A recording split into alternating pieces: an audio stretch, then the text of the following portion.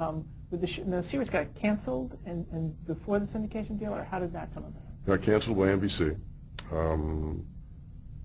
The guy at MGM, who was head of MGM at television at the time, his name now just escapes me. I picture him, I can't remember his name. He went out to a bunch of cities, big cities, Chicago, San Francisco, New York, big markets, and put together, structured a deal where that would be syndicated, and sponsor time would be bartered in terms of local and national and this, that, and the other thing. And when he came back, we had a third season, which was, it went together well. We did some good shows in the third season. Cut back a little on money, but I don't think you saw it on screen at all. I think it was judiciously done. Do you think it remained popular? Or? Yeah, it remained popular. It did, absolutely did. Was this sort of unheard of at the time, or it was semi-unheard of? Semi-unheard of, yeah, absolutely. I mean, syndication has now almost gone away in terms of our shows and whatnot, but for a time, it was a very viable other avenue to go down. What was the relationship like with the real school in the show?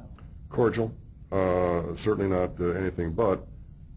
We weren't doing a documentary. We couldn't do everything that they did in terms of kids and stuff like that, because we were doing a television show. I mean,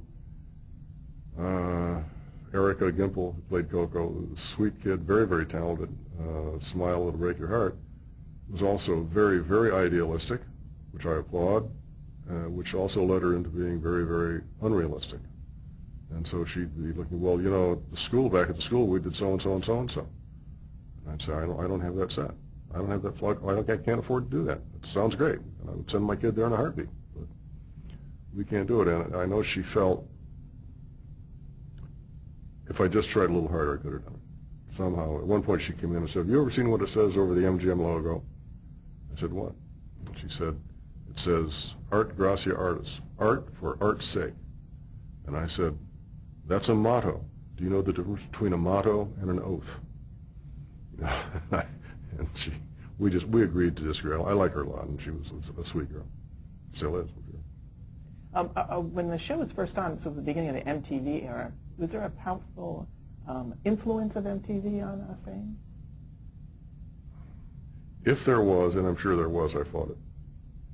Because I'm not an MTV guy. I mean, the third year I brought in a classical singer, a soprano. I thought, you want to talk about an idea that did not fly.